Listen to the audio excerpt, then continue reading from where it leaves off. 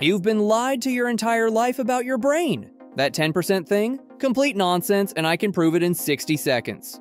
This myth has been around for over 100 years, making people think they're wasting 90% of their brain power. But here's what's actually happening up there.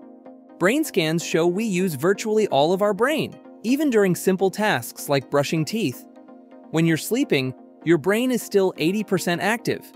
If we only used 10%, brain damage wouldn't be so devastating, but losing even small brain areas can cause major problems. Your brain burns 20% of your body's total energy despite being only 2% of your weight. That's like a smartphone using the same power as a refrigerator. Evolution would never waste that much energy on unused brain tissue. This myth started from a misquoted psychology research in 1900 and got popularized by self-help books trying to sell you brain enhancement products. You're already using your full brain, you just learned something new with it. What other myths should we bust next? Subscribe to Bright Buzz for more mind-blowing facts.